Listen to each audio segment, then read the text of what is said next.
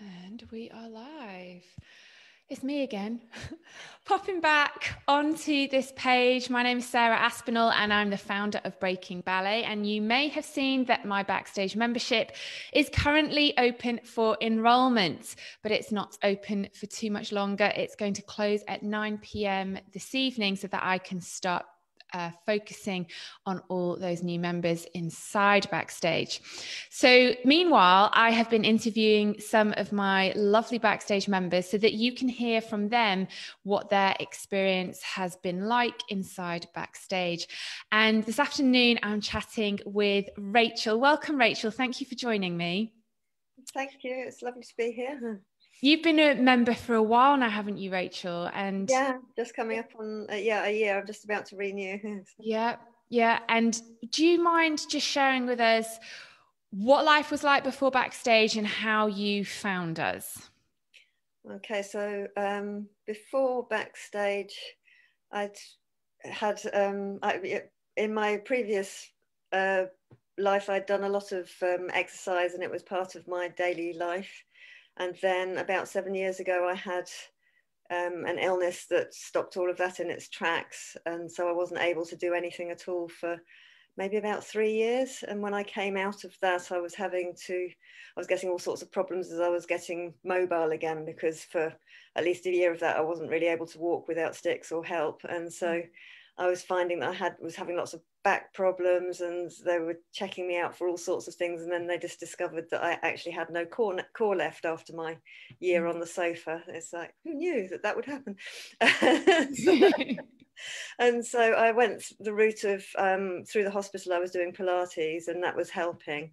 But Pilates doesn't really float my boat as a thing. It was not something that I'd ever done before. And yes, it's effective, but it's something that you do because you have to, rather than because you love to do. Or speaking personally, anyway, I know people do love it.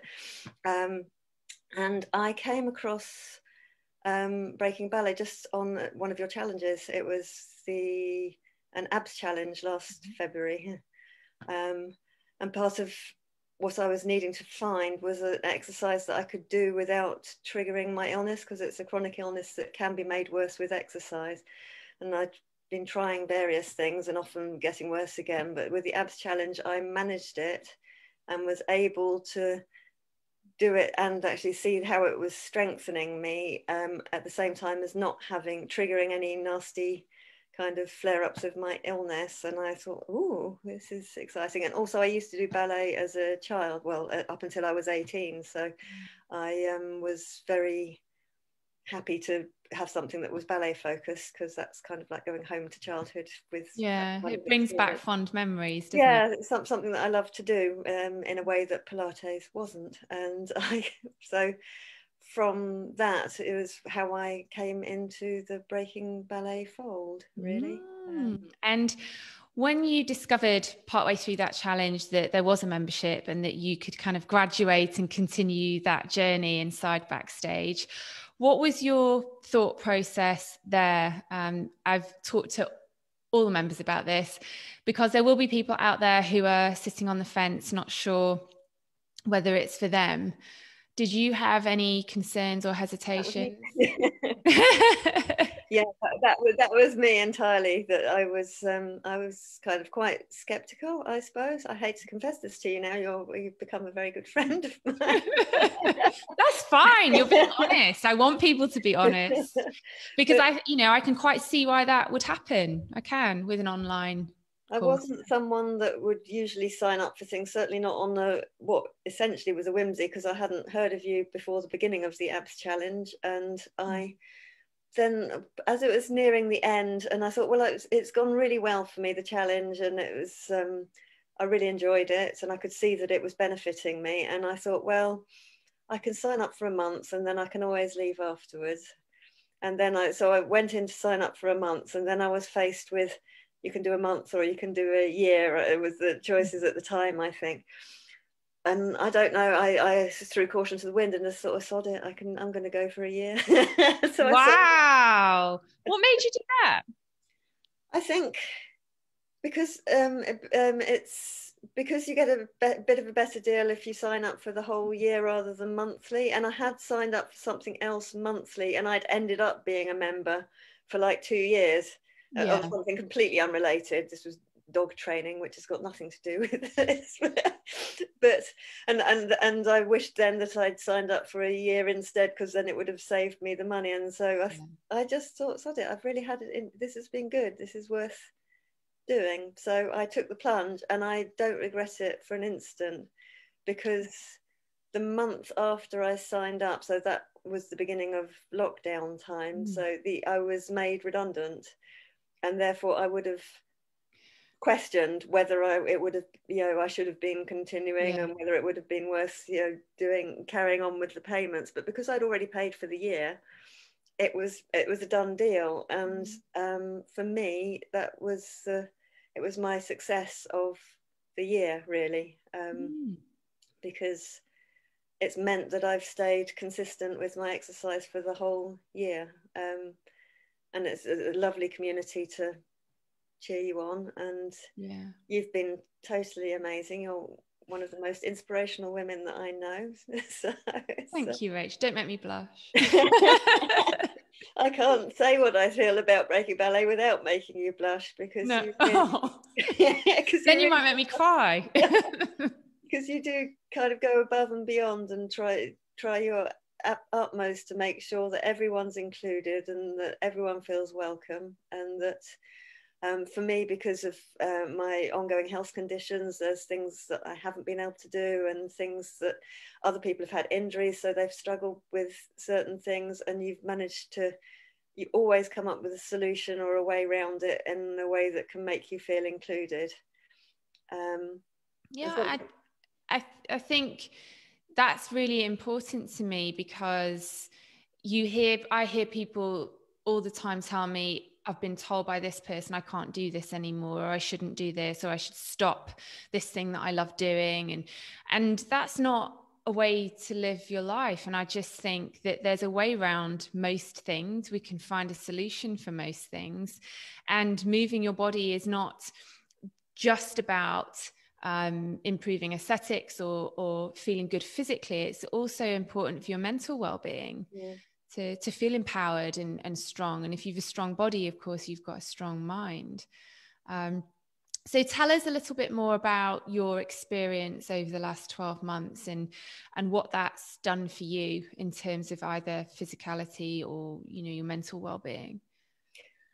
I think the most striking thing, a striking thing, is that prior to this, and post having my health condition, it's kind of a bit up and down. So I would have months when I'm feeling better, and then I would get ill again. And so for pretty much 3 months every year that I would drop out of doing any exercise whatsoever, because for a week or so you'd be too ill to do it, and then you're feeling a bit meh. And so it would take the 3 months to get back to starting to do it daily again. And by which time it felt like I was constantly starting again at ground zero, really. But I don't think I've told you this so far before, but in this last year, for every week, so I noticed just a few weeks ago that I thought, I was busy, because I write down the workouts on the calendar, so I know what I've done when. And I was thinking, I've failed to meet my target this week. And then I just thought, hang on a minute, Rachel, you failed to meet your target, which means you've worked out 4 times this week. And I was looking back, and every time I fail, it's like I've essentially done 4. It's usually 4 times, and I thought, well, if that's what failure looks like, I'm fine with that.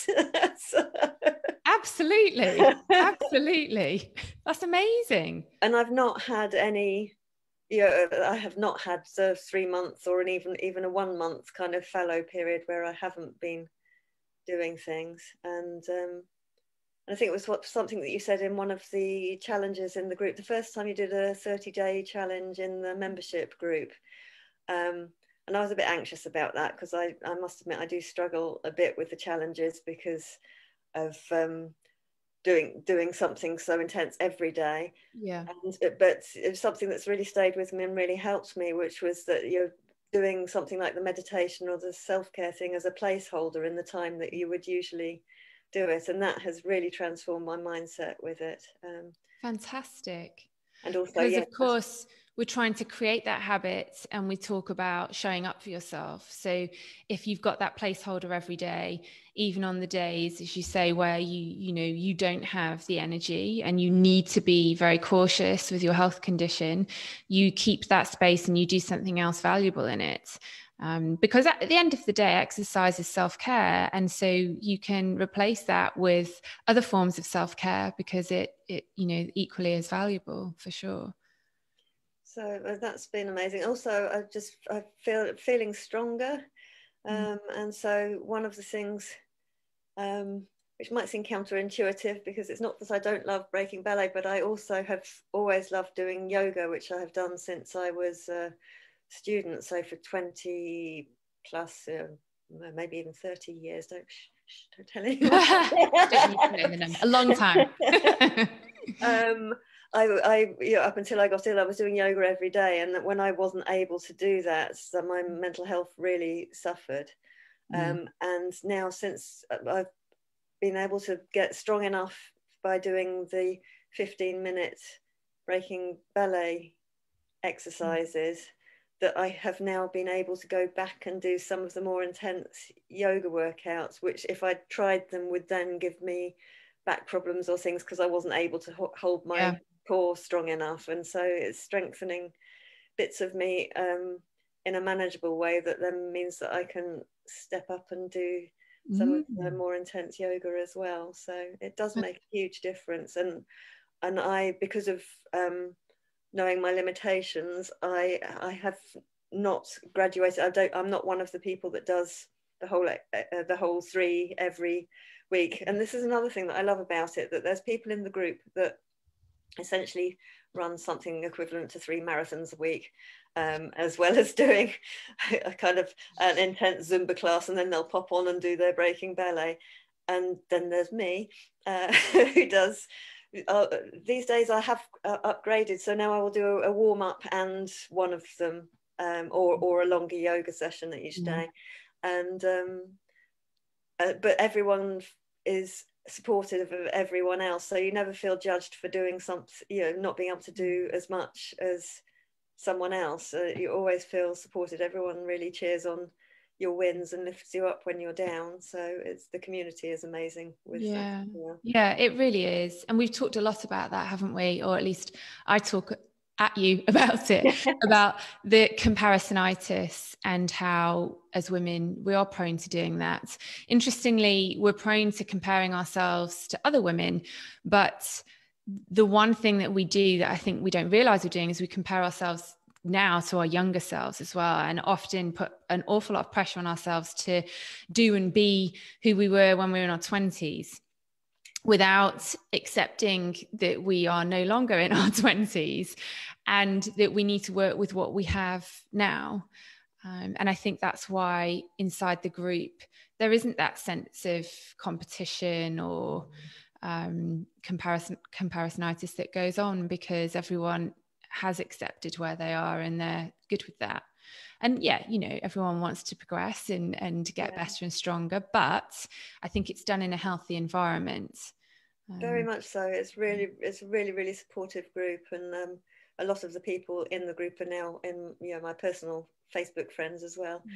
Prior to lockdown, I was starting to make arrangements with a few people that lived nearby to be able to go and visit, but that's not happened yet. But hopefully it will sometime. It will one day. It will one day. It'll be so lovely to have all these little pods of Backstage members meeting up as well. That'd be really nice. And Rachel, just to finish up, what would you say to people or someone who is watching this and is still sitting on the fence and hasn't signed up to Backstage? They want to, but they're just still, not quite sure. What would you say to help them make the decision? I can only speak from my own personal experience, because being a waverer myself, was that, as I said earlier on, I haven't regretted it for 1 second, and I'm just about to renew for another year, because it just keeps me on the straight and narrow. It's not just the exercises, there is all of the other the help with sorting out diet and meal prep stuff and mindset and the book club, and there's all sorts of other stuff inside the membership. It's a lovely community.